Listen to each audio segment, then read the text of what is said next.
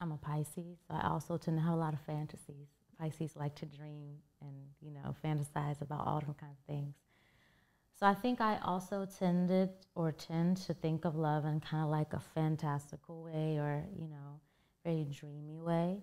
And I think that's also okay. I think it's fine to give over to like life being fantastical and dreamy. Like not everything has to be like practical and hard work and make sense, right? Okay. So yeah, I think that's fine. But I think that, and I think she touches on this in the book, like, I think that the reason that a lot of men think of love more as like a feeling is that the quote unquote work of love is usually left to women. I mean, we know that like women are generally the caregivers, right? In all kinds of situations, right? Like if someone is sick, if the child needs taken care of, and it doesn't matter the age. Like we ask girls to do this too all the time, right? Very true.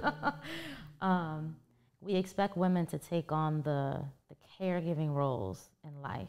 Just first of all, we expect it to happen naturally, right? And we also expect women to always prioritize that, right? And I think that care is a really central piece of love, like in the how it manifests in physical, you know, expression. Taking love from the feeling to the action, I feel like we expect women to do a lot of that within society in general. Do you think that women are more connected to the feeling? If we are, I genuinely think it's only because we've been allowed to.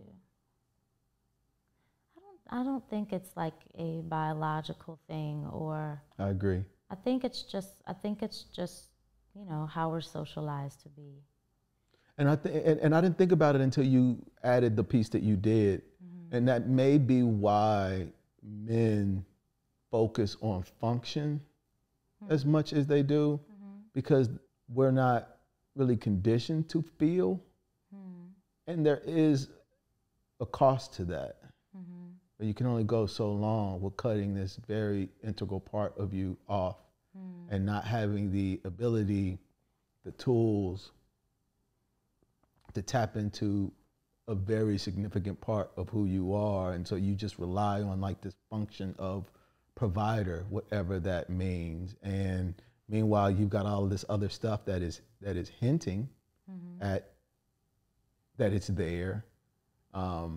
But you don't know how to access it in any real way. And so maybe that's why we think of love more like a feeling. I remember when I was dating this woman, and we went to therapy, and the therapist asked, so what do you want? What are you waiting on?